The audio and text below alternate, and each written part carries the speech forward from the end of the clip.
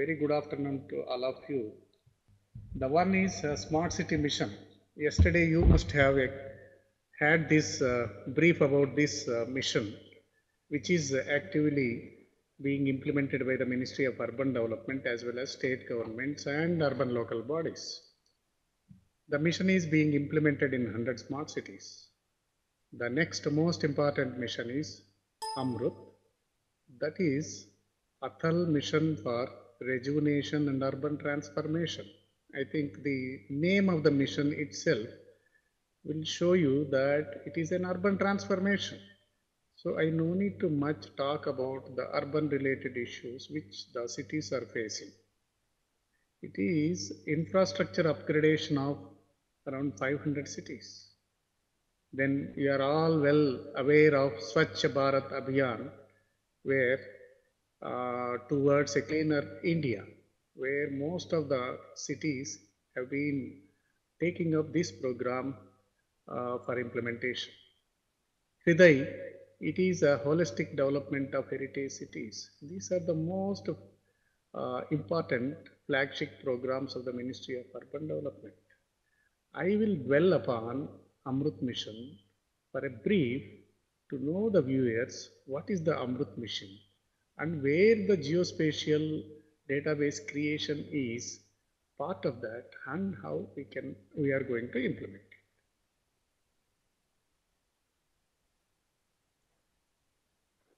it. The mission says that ensure every household in urban areas of these 500 cities should have access to tap drinking water supply and sewerage connection. See, this is the basic services of the urban areas where most of the cities, most of the areas doesn't have the water supply and sewerage. There is a lot of gap. So the mission says that it should have 100% coverage and assured supply of water. You can understand assured supply of water. So, and there should be a sewerage connection.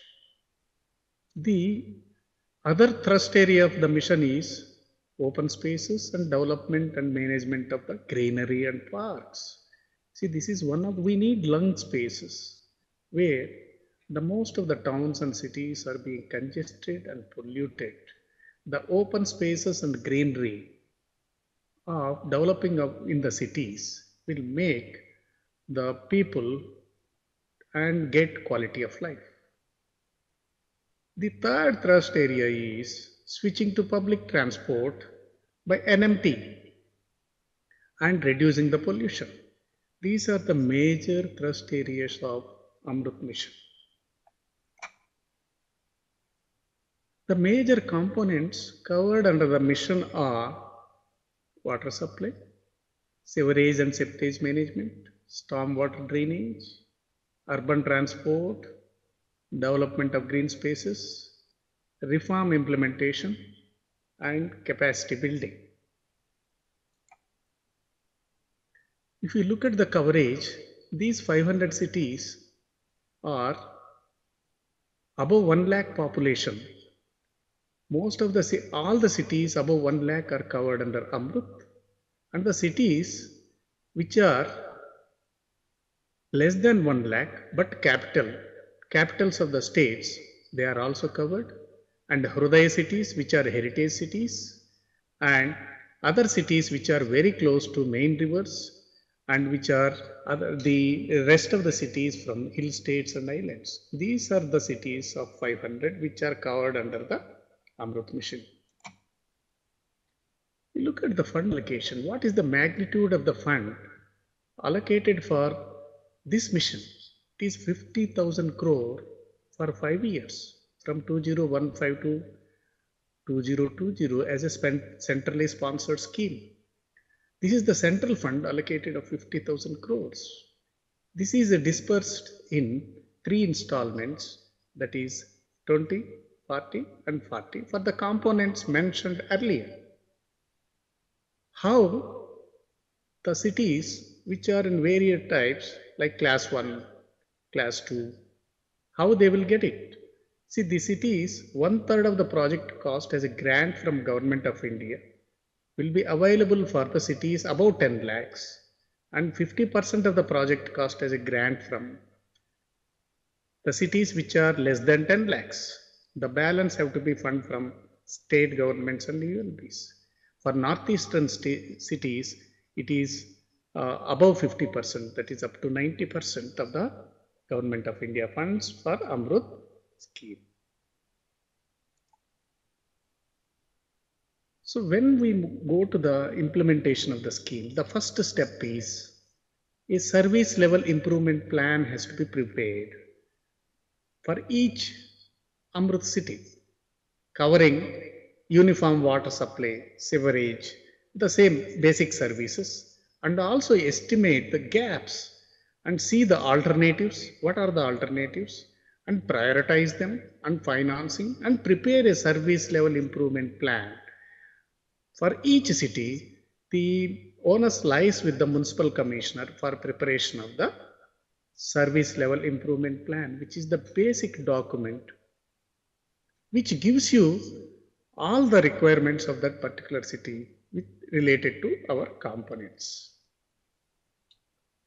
Then the integration of all service level improvement plans will become state annual action plan. Like earlier programs, it is not project based. It is an annual plan which all projects, which all slips have been aggregated, which forms the state annual action plan, which is prepared for year wise for all water supply, sewerage, and which will give you the priorities and financing of the project. This SAP will be approved by Ministry of Urban Development through its Apex committee. So once this is approved by the Apex committee, the execution starts. There is a SHPSC, that is State High Power Steering Committee, which approves the SAP and also approves the slips. Once that is done, the aggregated slips will become SAP, which will be approved by Apex committee. The Apex committee at the Ministry of EUD will approve it. Then execution begins. Then will go ULBs and DPRs will identify. ULBs will get the DPRs and identify the projects and implement the program. If we look at the program management structure at the national level, there is Apex committee, which is chaired by Secretary, Ministry of Urban Development, Government of India. There are other members of the committee like Secretary, Department of Expenditure, Secretary, Economic Affairs, and Secretary, HUPA, and the Chief Planner, TCPO, and Mission Director, Member Secretary, Joint Secretary is the Member Secretary of the Apex committee. This Apex committee at the national level approves the SAPs of each state and allocate the funds, and also monitors and supervises the mission. If we look at the state level, there is a State High Power Steering Committee, that is SHPSC, which is the most important committee at the state level, headed by the Chief Secretary, and the committee consisting of Principal Secretary Public Health, Finance, Housing, and so on, and representative from Ministry of Urban Development, and Principal Secretary EUD as the Member Secretary. The SHPC plays very important role in the AMRUT mission. The major functions are, once it integrates the slips, it identifies the fund requirement, it identifies the priorities, it identifies the gaps of infrastructure among the ULBs, and also approves the SAP, which prepares the SAP, and it also sanctioned the SLTC, the projects which are approved by the state level technical committee. It also brings lot of inter-organizational coordination and collaboration for better planning and implementation of the mission. And there is another committee at the state level, that is State Level Technical Committee. Newsletter, Digital India Initiative, and so on. There are so many major major reforms under AMRUT mission. The fourth one, you see that urban planning and city level planning. One of the most important reform is preparation of master plan using GIS. You are all aware of master plans and development plans, which are very important for the planned development of the city. This is one of the reform where you have so many aspects under the reforms, which you can see devolution of funds and the building bylaws, which is the Ministry of Urban Development has taken up, revision of building bylaws, and there are many reforms which are very essential for proper development of the cities. Now, if you look at the AMRUT mission, the most important reform is formulation of GIS based master plans. Government of India later has made as a sub scheme fully for implementation in 500 cities. If you look at the background of the GIS based master plans, Ministry of Urban Development in the past, in the 8th 5-year plan,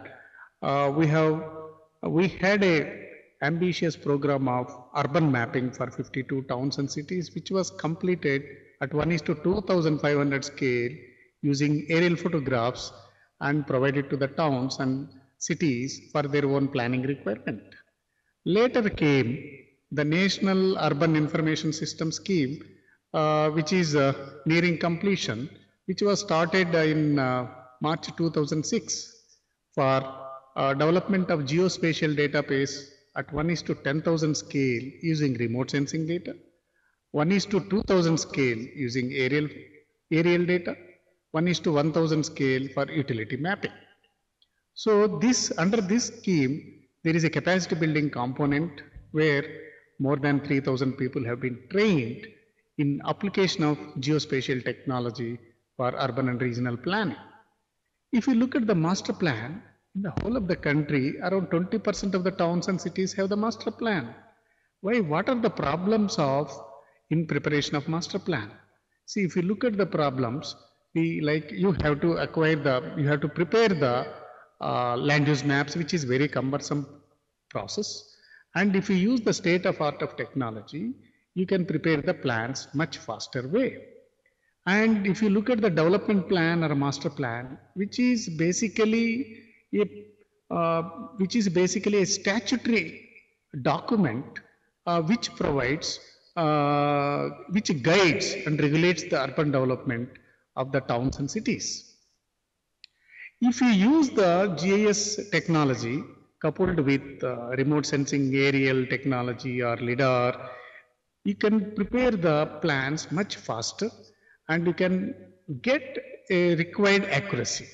And this digital format of the data can facilitate share the data among the line departments for their own sectoral plans. The major objective of formulation of GIS based master plan under AMRUT is preparation of or developing of geo-referenced based maps and land use maps using the geographical information system for 500 cities. The other one, there are three major components. One is base map preparation. Number 2 is formulation of master plan. Number 3 is capacity building. If you look at the benefits, outcomes of the sub-scheme is you can prepare the master plans much fastest way, and you can have an effective land use management and land use utilization and land use control also. Then you can monitor the physical growth of the cities and towns. If you see that archives data, which direction the cities are growing, and it enables the project planning. Suppose you want to prepare a DPR, if you have a GIS database available for a transport network or your water supply network or your land use management, you can effectively prepare DPRs and also for better urban management. If we look at the roles and responsibilities of the implementation of the project, see, the first role is the map preparation using the satellite data. It will be done by NRSC, National Remote Sensing Center, Department of Space.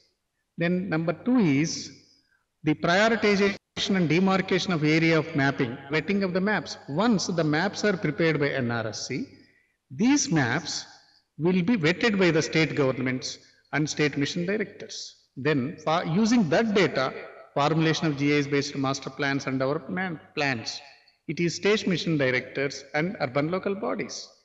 Then the other component is capacity building. So the ULB level and institutional level, a comprehensive capacity building program has to be developed by the states so that the skilled manpower is available. Then overall coordination and monitoring is with Ministry of UDTCP. Let us see the process of formulation of GIS based master plan. First, what has to be done once you have AMRUT city? First, demarcate the mapping area. Which are the areas to be mapped? So that has to be done on any geocoded map like Survey of India map. So Survey of India graticule map, you can demarcate the mapping area. While demarcating the mapping area, you have to see the proposed areas, future urbanizable areas, and appropriately map it. Then acquire the satellite data for the area which you have demarcated. Then GPS survey has to be conducted. Then georeference the map. Using the GIS topology building, you have to do the ground truthing and provide the value addition. After ground truthing, do the value addition from various line departments like addition of ward boundary maps or revenue maps or some other data which you have it, you can add to the data. Then you do the quality checking, vetting. Vetting is the most important aspect in this whole process. Once the data comes from the National Remote Sensing Center, the local bodies have to vet the data and they have to certify it so that that data can be effectively used for plan formulation. Once GIS base map is ready, this base map can be prepared using design and standards. Already design and standards how to prepare a GIS based map has already been developed by Ministry of Urban Development. Then that data you can use for various thematic map generations required for planning purposes.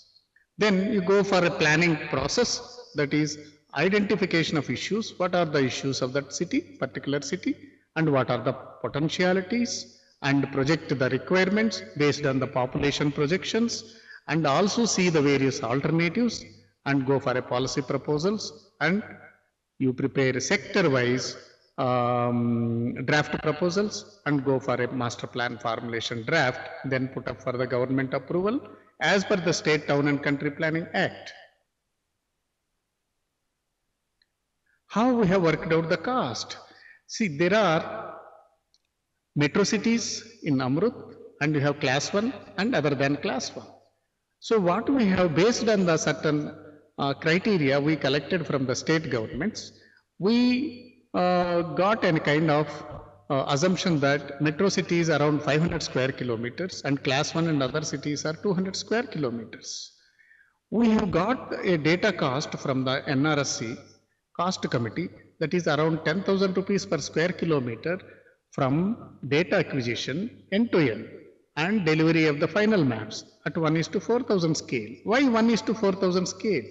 We had a chief planners meeting, chief town planners meeting, and the chief town planners of the states have decided that if it is 1:4,000 scale maps are provided for master plan formulation, it will meet all their requirements, that is superimposition of revenue maps and other maps which are statutory maps, so that they can prepare master plans very effectively. So then we have worked out per square kilometer cost as per NRSC estimate rates, we have worked out the cost of mapping would be around 115 crores for all these 500 cities. Then plan formulation. As per the rates obtained prevailing rates from state town planning departments of the country, we have normalized the rates, and a metro city can be, a master plan for metro city can be prepared with 100 lakhs, and whereas other towns which will be 75 lakhs per town will be the cost for plan formulation. So that for the cost of plan formulation works out to be 388 crores. This is an estimate. So then we have worked out cost of capacity building program for each city of metro per unit cost is around 5 lakhs for each metro city, and each other city it is a 2 lakhs. So we have worked out for 500 cities the capacity building program, which has to be implemented by state mission directors, which will be around 10.85 crores. The total budget outlay, the sub-scheme is funded 100% centrally by Government of India, so which will cost around 515 crores, where the generation of base map and thematic map and at 1:4,000 scale is 115 crores, and master plan formulation is 388 crores, and capacity building there are 3 levels. One is administrative level. The administrator will be trained for 3 or 4 days. It is basically an awareness program. And there is a planning stream level where it is for 2 weeks, and operators and technician level it will be a program of 1 month, so that different levels of people will be trained under the comprehensive capacity building program, which a network of institutions have to be identified the states and towns, so that both the institutions as well as the manpower will get trained in this application of space technology for formulation of master plan.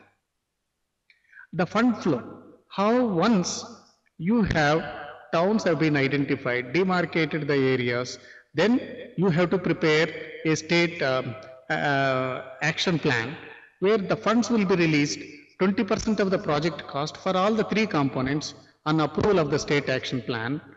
Then you have a next followed by 40% of the project cost for base map and thematic map creation and awaiting of the data analysis report. Then another 20% on submission of draft master plan, and final 20% installment on approval of the final master plan. So this is a 20, 40, 20 and 20. Unlike the major main AMRUT mission, you have 20, 40, 40. Funds at every stage will be released subject to furnishing of utilization certificate and physical progress of deliverables. The timelines. See, the timelines what have been identified is that for a batch of 100 towns or cities, it is 6 months. The major activities are data acquisition to generation of thematic layers. Then for plan formulation, taking the input of our base map prepared on GIS mode, that will be used. Meantime, all state town planning departments have to collect the socio-economic data, and also simultaneously they have to vet the maps provided by the remote sensing centers, and they have to go for primary and secondary surveys which are mandatory or required for plan formulation, and analyze the data and project the requirements. For these activities, 36 months is the approximate time which was anticipated in the scheme. Deliverables. At the end of the implementation of this sub-scheme, what all we get? We get 1:4,000 scale defined layers at the functional scale of thematic maps. So 1:4,000 scale thematic maps and base map as per the design and standards. We have almost, we have finalized the design standards, and the draft copy of the design standards were sent to all the states for their own comments. Then we have also received the comments. There is a committee, design standards committee at the national level, constituted by the Ministry of Urban Development, who is working out the details of how to acquire the data and what are the standards of data standards and image standards and output standards and so on. They have been worked out. The other one is urban database creation. To know the health of the city, you should have the socio-economic data. See, just having the physical data is not sufficient for plan formulation. You should have a socio-economic data, sector-wise, like housing, houseless formulation and physical data, and what are the resources are available in the city and its region and its vicinity, and what are the transport related aspects, what is the modal split, what is the traffic volume, and so on. Things have to be collected, like water supply, what is the ward wise water is available, how many hours, and what is the gap today, and that all to estimate that what you need is sector wise water supply, drainage, sewerage, and solid waste disposal. There is a format has been designed and kept it in the design standards, so that every town, while formulating the master plan, they have to collect the socio-economic data from line departments like public works department or Jal board, and revenue departments and education department. So all the sectors which are covered in the city or in the master plan has to be collected from the line departments. Once it is collected, then you have to store it in the computer or link with your GIS database, so that various thematic maps such as population density map. Suppose if you collect with a ward boundary map and your GIS base map and connect with population density, then you will find it out which are the wards having what kind of densities. Then once you collect the socio-economic data and analyze it, then you will find it out the gaps. Then you have various thematic maps available from the GIS database, and which a base map also available, so that you can go for various planning, various your land use maps and the thematic maps such as water resources map, or you can find it out network map, road network map, rail network map, and so on, so that you can put your plan proposals on GIS database, which is available for plan implementation. While preparing a master plan, every state has to look into their own state town and country planning act, and accordingly plan has to be prepared. So in this connection, what we have done, if the states who doesn't have required manpower, so they can outsource the plan formulation. So for that we have prepared RFP and also uploaded on our mission website, that is amrut.gov.in, where you can download RFP. In the RFP, you can modify the as per the requirement of state town planning department, and they can hire the services of the consultant for formulation of master plan. So since the period of this sub-scheme is 3 years, one has to be very careful and should look into the websites so that they can get it. Then capacity building component. Under the capacity building component, it is a comprehensive in nature. The states have to identify the institutions such as state remote sensing centers or national remote sensing center or IIRS, such kind of institutions for training their own manpower, and funds are allocated for that. And from line departments and town planning department and all other concerned department ULBs, you have to get them trained so that they are capable to use GIS software, and the data available from National Remote Sensing Center can be used effectively for formulation and updation of master plans. What is the review and monitoring mechanism? At state level, we have a state level technical committee which will oversee the progress of technical implementation of the reform. This SLTC, which is the part of AMRUT, main AMRUT, will see which are the areas can be part of the master plan, and they have to be notified, and once that is done, the demarcation and priorities. If suppose a state is having 20 AMRUT cities, which are the cities have to be taken up in as a priority cities. See, those cities which doesn't have any master plan has to be given the first priority, and the cities whose master plan is expiring, suppose by 2015 or 2016, have to be given more priority, and the cities whose master plan is there, they can be considered. That will be decided by the state level technical committee or even by the town planning department.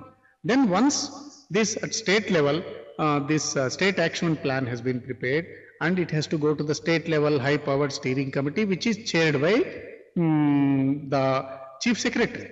So once that has been done, at central level, periodic and detailed monitoring will be, and review of the reform state-wise will be carried out by the TCPO, and monitoring and review will be also done by technical advisory committee Then whole of this state action plan for GIS based master plans will be approved by the Apex committee. In overall at the national level, the Apex committee will monitor, review overall progress of the sub-scheme implementation.